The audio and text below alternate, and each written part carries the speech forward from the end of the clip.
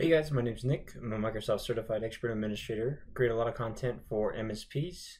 In today's video, I'm going to show you a deep dive on Mailbox Auditing and what that looks like within the Security and Compliance Center with Microsoft 365.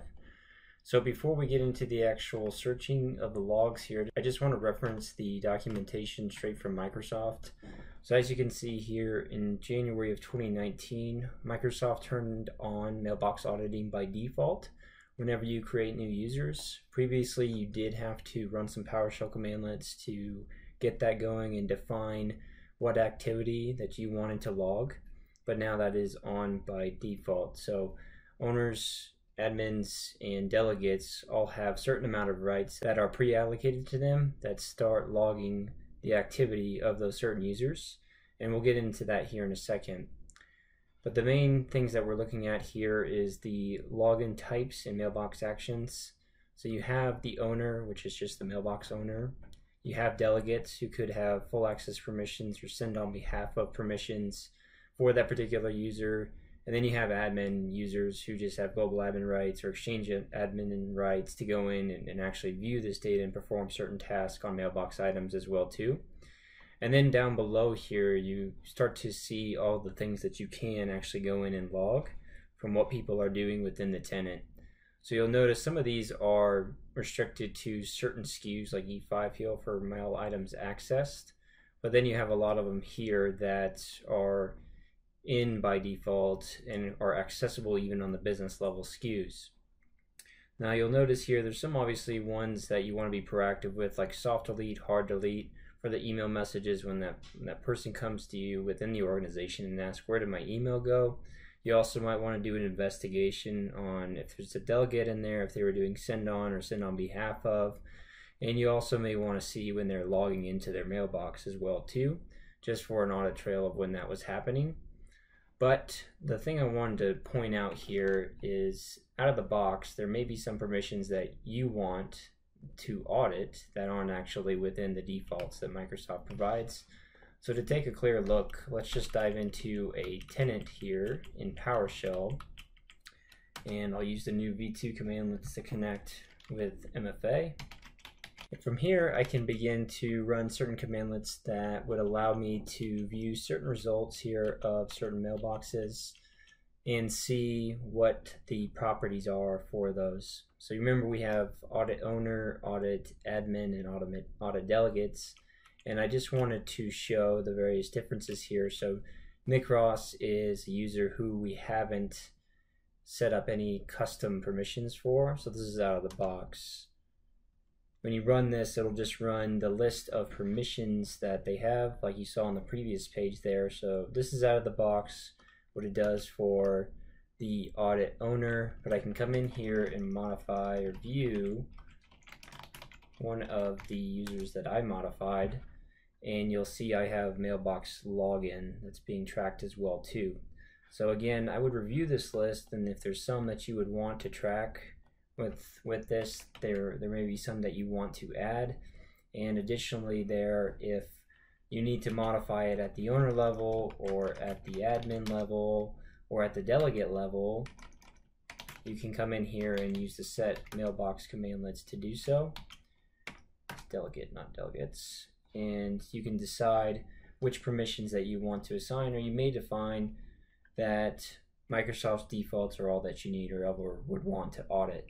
I do like the mailbox login attribute there, or the property, so I can be able to see when they logged into the mailbox to try to triage certain incidents, but it's up to you to see what you want to do. So use a combination of this plus this to define what it'll be at the user level, the tenant level, and across all of your tenants potentially. I created these scripts as well too for you online so that you can, once you define your taxonomy in that sense of the properties, you're going to then be able to define it when you add a user or across a single tenant or across all your customer tenants here. So it predefines, and you can modify what they're seeing here as far as the script block. And when you set the mailbox, you set the owner rights here, you set the delegate rights, and you set the admin rights that you want to track over time. So you can customize this how you want, but just keep in mind what you have available with the security events here, the properties that you can audit over time. Now the second big piece to this is actually viewing this within the Security and Compliance Center. Within Microsoft's notes here, they say that by default, Mailbox Audit events for E5 users are available, or in this portal here, only Mailbox events for E5 users is again the specific wording. And again, it says here, more information, all Mailbox Audit logging by default is enabled for our organizations. Only users with E5 will return Mailbox log audit events.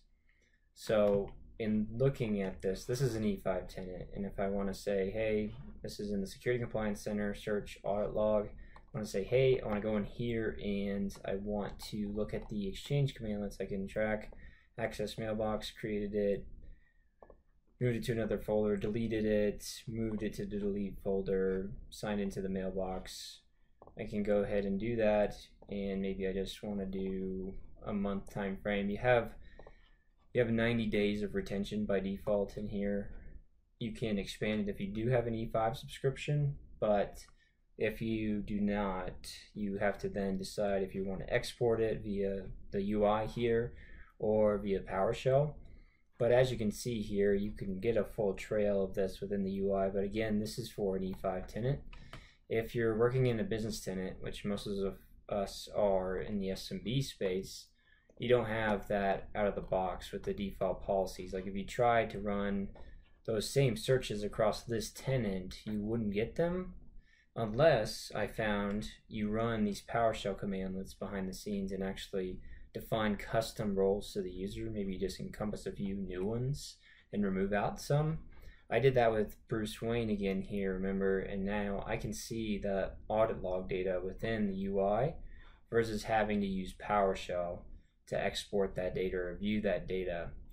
So this is something that's kind of interesting that I just came across by testing, but you may want to do that just to be able to use this interface versus having to use the search unified audit log commandlets here and kind of start running your way through that in the sense of using syntax to be able to export this to CSV for record keeping and things like that. But you can still do that if you're custom to PowerShell and you want to keep using that. It's definitely something that you can set up. And this is one that's custom. You can say, search, this is the identity of the user as in their UPN prefix, and then the login types owner. You can see the start date and end date that I put in there, and I can say where the operation was a soft delete, and then I can export that to CSV. So again, these will be retained for a 90-day period. The other script that you can try to start to use here, a little bit funky going on, is this, which I'll link as well too. And this is something where you have a little bit more of an interaction than just simply typing the syntax in there. It'll ask me for some fields here that I need to input. Start date, end date. So you can see how it's a little bit more intuitive in the sense that it just prompting you for inputs there, and then it returns the results here to the CSV file, and I can generate that and open it here, and I can start to see the activity here with the subject message of the messages that have action upon them, and then you can see the operation. So move to deleted items, hard delete, soft delete, update, things like that. So this is another way that you can consume that as well too, is using more of a intuitive script here. Back in the Security and Compliance Center here, you can get more metadata on the events that actually occur just by clicking on them here, and this is what you see actually in the output of the CSV as well. But you can click on it there, you can see the affected messages here. You have some goods and paths within the folder and the item itself, and you can see what operations occurred on there and the user ID as well too. And this could help you, one, to triage certain events, but also if you did need to open up a support case, you can reference these logs as well too to probably heighten the speed of which you get a resolution on something that you're trying to do. So that's everything I wanted to show for you guys in this video. If you guys have any questions or comments, feel free to leave them below. Otherwise, like or subscribe if you guys want to see more content around Microsoft 365 and the MSP space.